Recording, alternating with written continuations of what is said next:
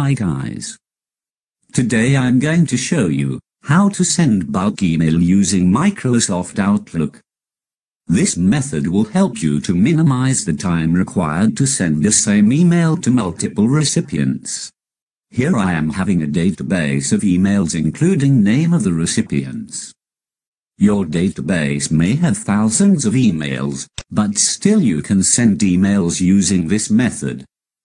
Please note that there may be a restriction from your email service provider, depending on the capacity you have purchased from them. First, you should prepare the content you want to send to your mail recipients through this method. This is my email body which I want to send, and you can notice that there is no any addressing name here. Since we are using bulk email sending method, we can't put individual recipient's name in the mail body, but we will use a nice alternative to overcome this. First, open your Outlook and let it run in the background. Then go to your Word file and go to Mailings tab. In here, click on this to select the mail recipients and select Existing List.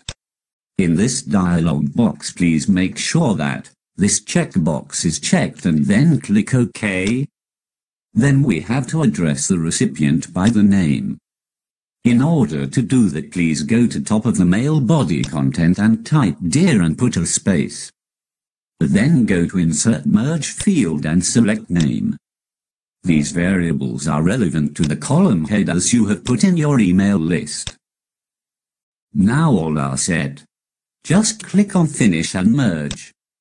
Then select Send Email Messages.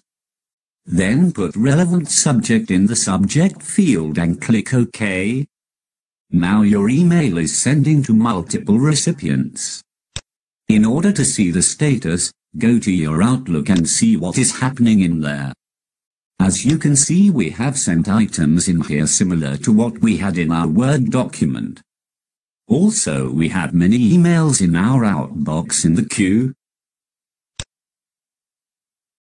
One thing you should keep in your mind.